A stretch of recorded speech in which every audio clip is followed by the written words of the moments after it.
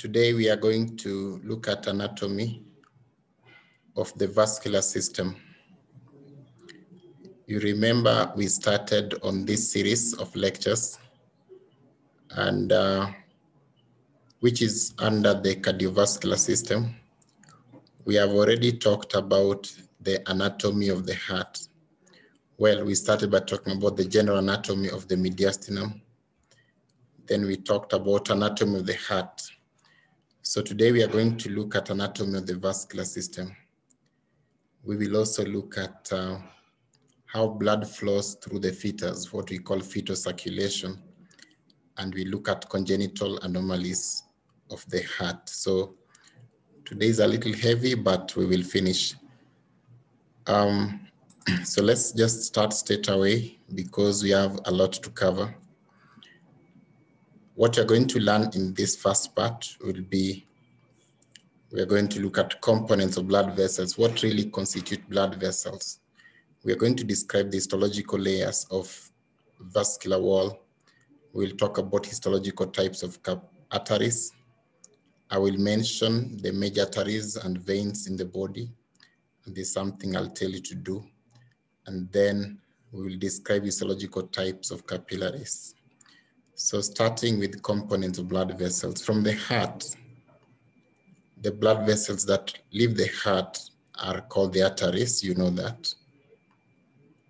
They carry oxygenated blood to the systemic circulation, or if it is to the pulmonary circulation, then deoxygenated blood, but they're arteries. Arteries then divide into smaller vessels, which we call arterioles. Of importance to note is that arterioles are the ones that actually regulate blood pressure. From arterioles, then we go to capillaries. The unique thing about capillaries is that they are exchange units. The exchange between bloodstream and tissues occur at the level of the capillaries. Capillaries then unite to form venules, which are smaller veins. Then from the veins, blood go back to the heart. There are two large veins in the body, the superior vena cava that carries blood from the upper part of the body, and the inferior vena cava that carries blood from the lower part of the body. They both enter into the right atrium. There are two parts of the circulation, as I may have indirectly alluded to already. The circulation between the heart and the lungs is what we call the pulmonary circulation. And that one is primarily for oxygenation of blood. So deoxygenated blood leaves the right chambers of the heart to go to the lungs through the pulmonary artery. And then from the lungs, you have the pulmonary veins taking oxygenated blood back to the lungs, back to the heart. So that becomes the pulmonary circulation for oxygenation of blood. Then we have the systemic circulation. The systemic circulation is the one that then delivers oxygen to the various body organs, basically for delivery of oxygen, in as much as may also deliver nutrients. How is the structure of a blood vessel wall? A blood vessel is considered to have 3 histological layers. And this is general, but some slight differences between arteries and veins. Let's just focus on the arteries. The innermost layer of a blood vessel is called the tunica intima. This tunica intima is lined by endothelial cells. The endothelial cells line the tunica intima. These endothelial cells form a barrier between blood and the tissues. Apart from forming a barrier between blood and the tissues, the endothelial cells are also important in other ways. For example, we can say that endothelial cells secrete vasoactive substances. These are substances that can control the physiology of the blood vessel. either by causing vasodilation or vasoconstriction. Other than that, the endothelial cells are also important in the coagulation pathway because they participate in the initiation of the blood clotting mechanism. So remember the barrier function, remember the secretion of vasoactive substances, and remember the fact that endothelial cells also participate in the activation of the clotting pathway. The second layer of blood vessel is tunica media. The tunica media tends to be the thickest layer of a blood vessel, especially for the arteries. For the veins, it could be a bit different, but for the arteries, the thickest layer. This tunica media usually contain two things. We have vascular smooth muscles, so they are interpassed within the tunica media. And we also have the elastic fibers. The vascular smooth muscles are important because their contraction and relaxation affect the diameter of the vascular lumen. It is for that reason that then we say the tunica media regulates the luminal diameter of a blood vessel. Other than that, the elastic fibers are equally important because in their recoil properties, they're able to maintain a particular range of blood pressure. So to maintain a particular range of blood pressure through their stretching and coiling properties. The proportion of smooth muscles and elastic fibers within the tunica media form the basis of classification of arteries into different histological types, and we'll be revisiting that shortly. The outermost layer of a blood vessel is called the tunica adventitia. Some people call it tunica externa. The tunica adventitia contain collagen fibers. The primary purpose of collagen here is to confer strength to the vascular wall so that you maintain integrity so that you do not necessarily balloon the blood vessel, especially if the pressure here is too much, the blood vessel does not over-distend, so prevents over-distension. You learn later that abnormal ballooning of blood vessel is called aneurysm. So this layer actually prevents the aneurysmal dilatations of blood vessels. Okay, so those are the histological layers of the vascular wall. Now let's talk about the histological types of arteries as I alluded to slightly earlier. The histological types of arteries are based on the structure of the tunica media. Basically, we are looking at the proportions of elastic fibers as well as the vascular smooth muscle.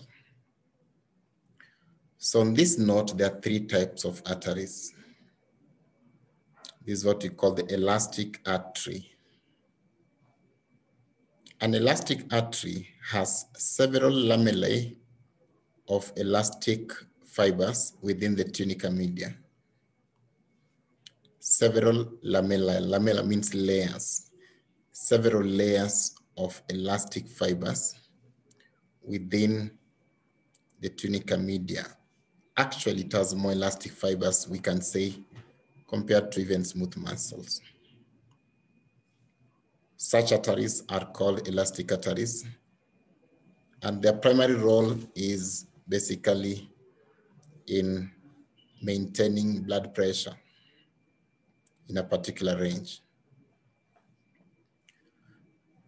Examples of such arteries include the aorta and the major branches, where the major branches here would include things like the common carotid arteries and the initial segments of the subclavian arteries.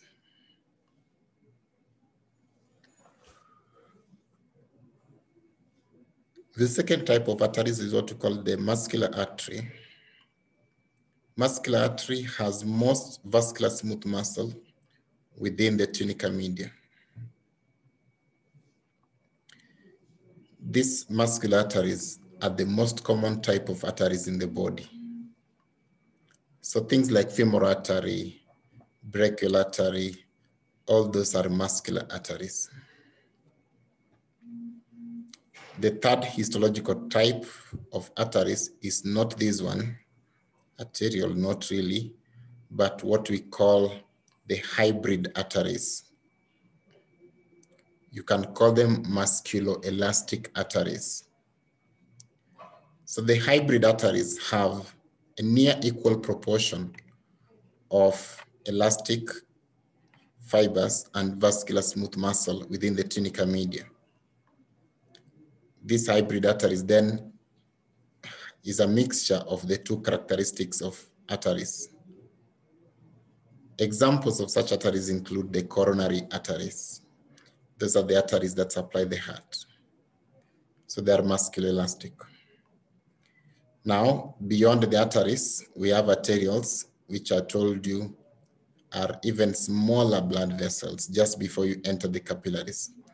This is how the arterioles look like. Their wall is predominantly of smooth muscle.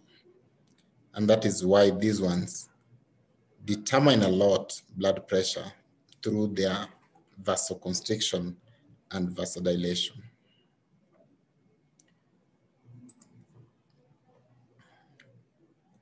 So now I want to highlight to you the major arteries in the body. Now, this is where I tell you the truth that it is not possible to learn all the arteries of the body in one sitting.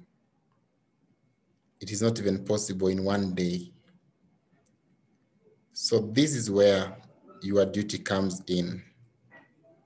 At your own time, you look at the atlas of the body again and again and try to appreciate how the major arteries of the body run. For example, as you can see here, we have the aorta, which has a part going up. We called it last time the ascending aorta. Then it turns, we call that the arc of the aorta. Then it goes down, we call that the descending aorta. The descending aorta has a thoracic part and an abdominal part. The abdominal part is simply called the abdominal aorta. Then the abdominal aorta divides into two. We call them the common iliac arteries, which further divide into two, internal and external iliac arteries. Now, I can't teach you all these in one sitting. It is up to you then to be looking at this atlas again and again, and you ask yourself which arteries goes where and how does blood reach to that artery. So for example, when you look at these images, you can see that the artery that goes to the upper limb is the subclavian artery. But where does it come from? It comes from the arc of the aorta on the left or brachiocephalic trunk on the right. Which arteries go to the heart? They are coronary arteries. Where do they come from? Coronary arteries come from the ascending aorta. So something like that, I want you to, I have just realized that these ones are not wrongly labeled in a way, so don't rely on these ones. But pick an atlas of the vascular system and look at the general arterial tree of the body. So mine is to ask you some questions that we commonly ask you. For example, we can ask you to name the main artery that supplies the kidney. Then you just say renal artery, the one that goes to the lung, pulmonary artery. It's just as straightforward as that. But maybe from a clinical point of view, we would want you to also know regions where we can pick pulsations of arteries. Soon after you're done with first year, you'll be going to the wards, hopefully. And one of the things that you'll be required to know is the pulsation of some arteries in a patient. Either because you want to know the pulse rate so that you estimate the cardiac rate, Or you want to confirm whether they're alive or dead, or a procedure need to be done, and so you need to palpate the artery first before you do that procedure. So now we can have a discussion on that at this point in time. Na leo mko wachache. All right, let me just take that attendance first.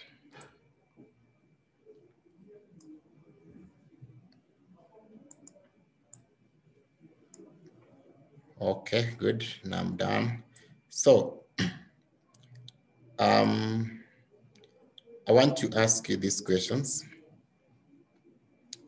If I want to feel pulsation of arteries, there are some specific sites that I need to go to before I feel pulsation of an artery. For example, and you can even try on yourself, which pulsation of artery, which arterial pulse is felt at the wrist medially, the medial aspect of the wrist. That one I'll give to Adelida. Adelida, you in class? Good. Yeah, can you please repeat the question? So which arterial pulse is felt on the medial aspect of the wrist?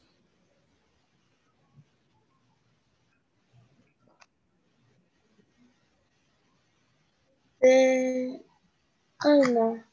Yes, so that's the ulnar pulse. Yeah. Okay, Geraldine. Yes. Which arterial pulse would be felt behind the knee joint? The popliteal. Popliteal pulse, good. Johnny? Yes. Which arterial pulse will be felt in the inguinal region?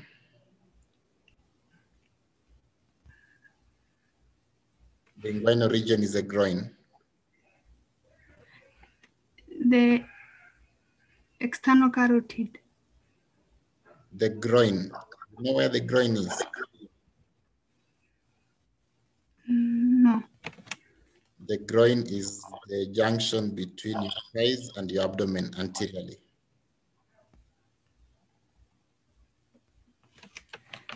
Between the? Your thighs and your abdomen. Is it the external iliac? No, we can't feel external iliac pulse. We can feel the femoral pulse. So basically, the upper part of the thigh is what we're calling the groin. So the artery there is the common femoral pulse. Joy, are you in? Yes. Okay. Which arterial pulse can we feel in the medial aspect of the arm?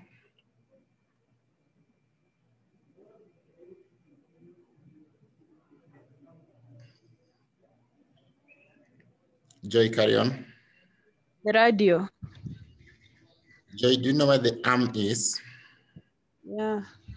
Oh, Yes. okay. So where's the arm, Joy? Between what and what? The arm. Hmm.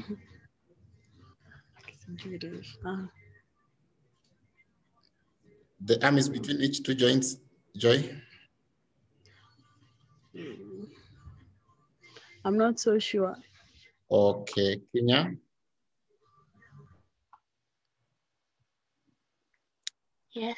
Okay, Kenya, which arterial pulse do we feel the medial aspect of the arm? It's a brachial pulse. The brachial pulse, good. Mariam, Yes. which arterial pulse can we feel in front of your ankle joint?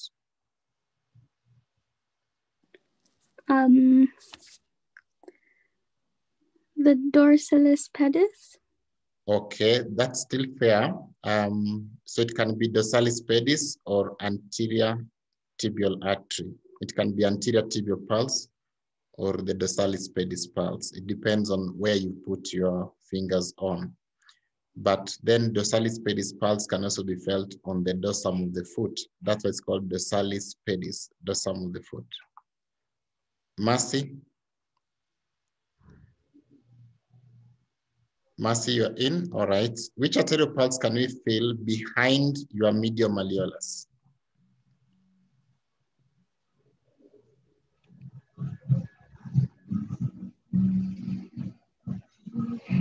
Mercy, carry on. I don't know. Okay. We know where the medial malleolus is, Mercy. No. Medial malleolus is that projection on the medial aspect of your ankle joint. That bony projection on the medial aspect of your ankle joint is what we call medial malleolus. Then the one on the lateral aspect of the ankle joint is called lateral malleolus. So now you know where it is. So are you able to try which artery can be felt there on the medial, on behind your medial malleolus? Radial. Okay, Mercy, I think you didn't get what ankle is now. Fares? Okay. Yes. Fares, you've had the question I've asked Mercy. Can you answer it?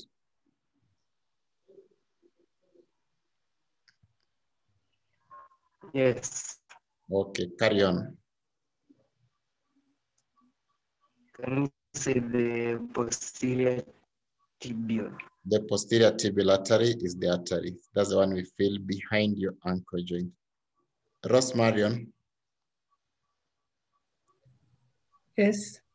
which artery, which pulse The can we... posterior tibial.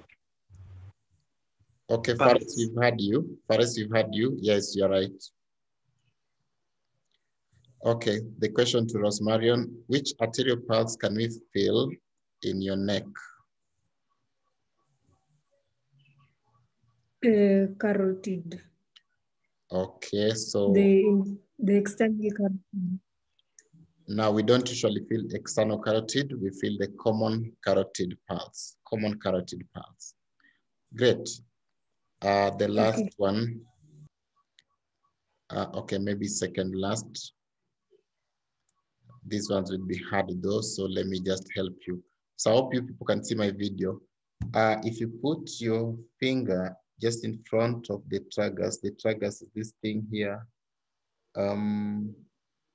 That one, which is that thing in front of the ear, basically. If you put your finger there, between the tragus and that bone there, you feel an artery pulsating. And that's what we call the superficial temporal pulse. So superficial temporal pulse is felt in front of the ear. Then, if you put your finger just below the body of your mandible posteriorly, you'll feel another arterial pulsation. And that is what we call the facial pulse. That's the pulsation of the facial artery. So we want you to know the pulsations of arteries. We want you to know where they are felt because it's of clinical importance. Great. So at your own time, be looking at the arteries again and again and have an idea which organ is supplied by which artery. The veins tend to follow arteries, especially the deep veins follow arteries, and they basically share the same names, apart from the very, very large veins where the aorta is accompanied by the vena cavas. We don't have aorta vein. The same, we don't have vena cava artery. Perhaps the exceptions are the ones that accompany the common carotids. We don't have a common carotid vein. The veins that accompany the carotids are called the jugular vein. The others are almost relatively the same. Subclavian artery, so there's a subclavian vein. Femoral artery, so there's a femoral vein. Now that applies to the deep veins. Remember, we underscored this concept when we were looking at the anatomy of the lower limb and upper limb. The superficial veins will have different names, and that's why we mentioned at some point those things like the saphenous veins and the like. So what you'll do for the arteries, you'll also do for the veins. So it'll allow me to then proceed. Let's talk about structure of capillaries. Capillaries are different from arteries in that capillaries don't have those three layers that we have been singing about. Capillaries have a single layer of endothelial cells and their basement membrane. But there are three histological types of capillaries. There's what we call continuous capillaries, fenestrated capillaries, and sinusoidal capillaries. Let's look at each of them. When we talk of continuous capillaries, they look like this.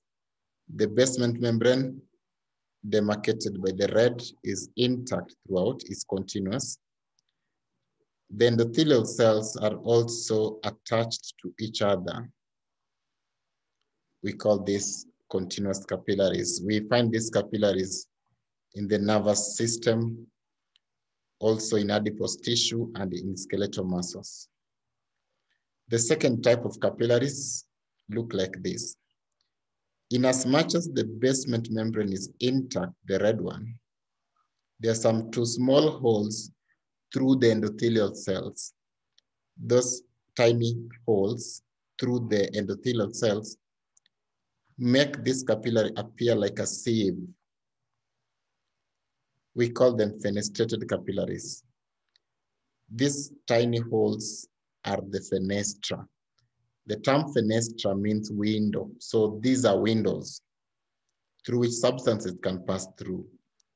Such capillaries are found in the glomerulus of the kidney, in the villi of the small intestines, and in endocrine glands. And you understand that in those three regions, there's a lot of absorption taking place.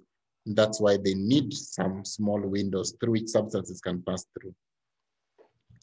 Then we do have what we call the sinusoidal capillaries, others called discontinuous capillaries. Now this is the structure for the sinusoidal capillaries. The basement membrane is discontinuous, as we can see. It is interrupted. Also, the cells are not attached to each other. There's some gaps between the cells. These are the ones we're calling sinusoidal capillaries, and these ones are found in the liver, as well as also in lymphoid organs. All right, good. So that is the story as with regard to the vascular anatomy.